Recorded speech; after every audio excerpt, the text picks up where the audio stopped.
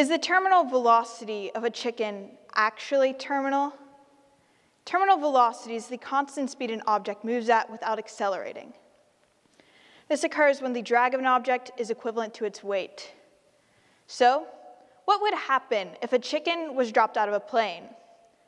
If the terminal velocity of a chicken is not fatal, what injuries would the chicken sustain?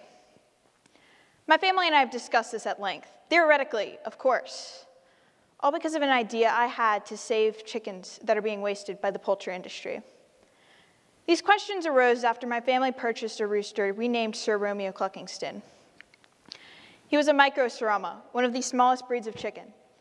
Think softball size. Serama roosters woo their hens with food and offer protection, hence the name Romeo. And through a grueling process of integrating him with our larger hens, he was accepted as the smallest member of the flock, and he seemed happy. But on April 16th of 2019, tragedy struck. It started out as a regular morning. My family picked up breakfast from Chick-fil-A without thinking much of it. But in the afternoon, Sir Cluckingston was attacked by the 2 French bulldogs next door when he wandered into our neighbor's yard, and the dogs decapitated my tiny rooster who tried to protect his hens.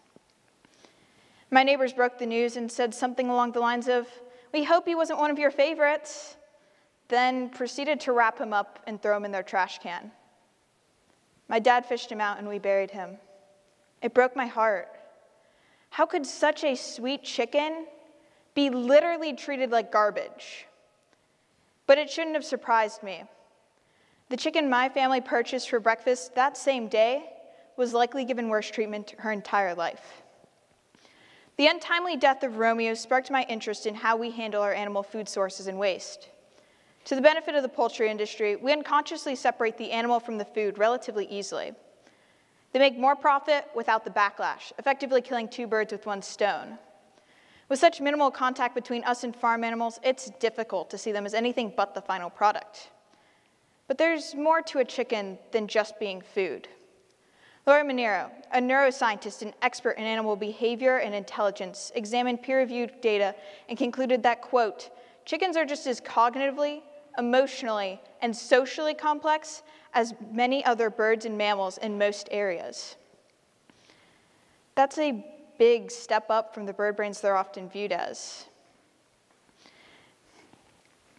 Chicken ownership has spiked during the pandemic, with everyone looking for new ways to spend their time and gain a reliable food source.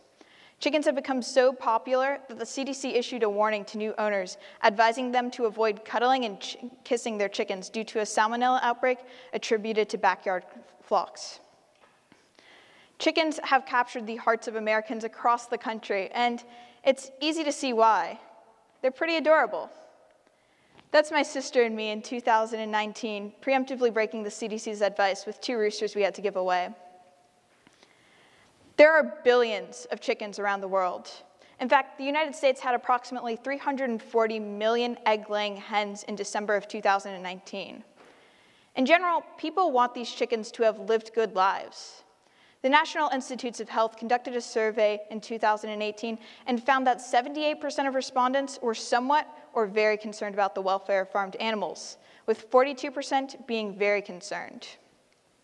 Organic and cage-free labels assure consumers that these chickens have lived good lives. But these labels are starting to mean less. The Trump administration withdrew a regulation in December of 2017 that required companies labeling their eggs as organic to provide 1 square foot of space per hen and access to the outdoors. This left larger corporations less regulated, hurt smaller egg producers, and left millions of chickens unprotected, under a label placed to protect them. Because hens are extremely cheap and rapidly produced, older hens aren't lucrative enough to be a viable investment. After they reach 1 to 2 years old, they become a burden on the poultry industry.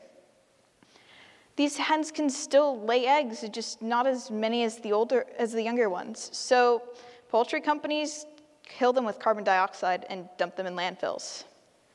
To put that into perspective, the average lifespan of a backyard chicken ranges from 5 to 8 years. The most common breed of commercially laying chicken is the white leghorn, which supplies us with the majority of our white eggs. They lay 880 eggs annually, but the number of eggs a chicken can produce each year decreases. Let's assume a chicken a chicken corporation disposes of a white leghorn after just 2 years of laying.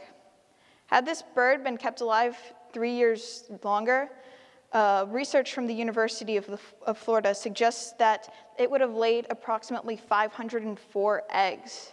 So not only are we dumping 170 to 340 million egg-laying birds away per year, but we're dumping billions of eggs alongside them. My original idea was to repurpose these older hens and give them to people in need, to provide them with a constant food source, eggs.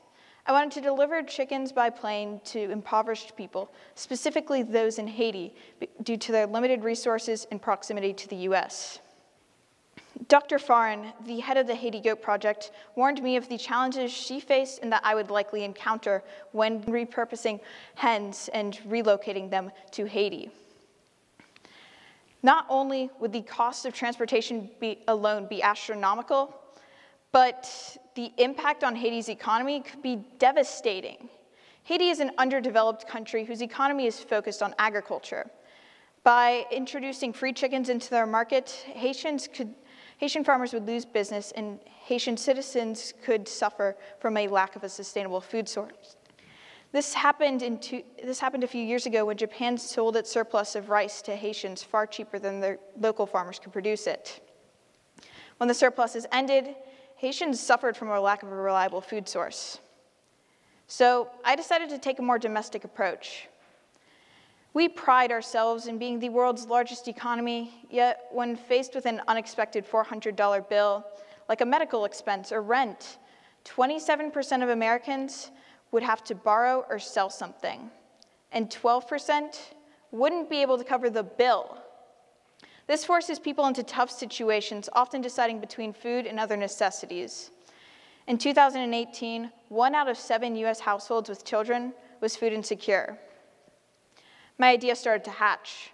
I could help solve this food insecurity issue and unburden the poultry industry of their waste while giving chickens a more meaningful life. We're living in unprecedented times amidst the pandemic, and it's possible 54.3 million Americans could soon face food insecurity. With constant concerns about our current situation, the poultry industry flies under our radar. Currently, chickens are being euthanized more rapidly because poultry corporations lack the workforce to care for them. Millions of chickens are being wasted, and in these times, it's foolish for us to squander our resources. It's more important than ever that we use innovative ideas to turn an unused resource into a way to survive. Since these hens are essentially waste to poultry corporations, they have more to lose by not donating them. Not only could their disposal costs go down, but they could actually benefit through tax breaks if they decided to donate. It could also serve as great PR, especially if they acted as a pillar of stability right now. Although most poultry corporations vaccinate their chickens, there are some unavoidable biohazards that come with a poultry distribution program, avian influenza being one of the most infamous among them. Dr. Martin, the director of the veterinary division in the poultry programs in North Carolina's Department of Agriculture, encouraged me to separate chickens that came from different sources and educate those receiving the chickens. If one group of chickens has the disease, it's important to minimize the spread as much as possible. Dr. Martin described this as the wet paint theory. It means limiting contamination between different sources of chicken, preventing the spread of wet paint or chicken waste by keeping clothing and shoes clean. Using a source log is also crucial to meet biosecurity standards and legal requirements by being able to trace and contain the spread of disease. I'll also need to educate those receiving the chickens. By providing educational resources, people will learn how to take care of chickens, including how to ensure their welfare and prevent the spread of disease among their group. The bottom line is, people will need adequate information to know what they're getting themselves into. Currently, I'm investigating obtaining egg-laying chickens and transporting them with trucks to needy people in North Carolina. I'm investigating organizing with an egg-laying corporation, and I'm in the process of starting a 501c organization. Despite all my research on chickens, I still don't know if a chicken dropped from a plane would survive. And that's okay. I may not be an expert in all things chicken-related, but I can still work to improve their lives, feed our state, reduce our waste, reform our agricultural industry, and make a difference, all in one foul swoop. If someone told me these chickens would have such an impact on me today, I'd look at them like they were crazy. Those adorable bird brains. It's time chickens took to the road and flocked together with those in need. Thank you.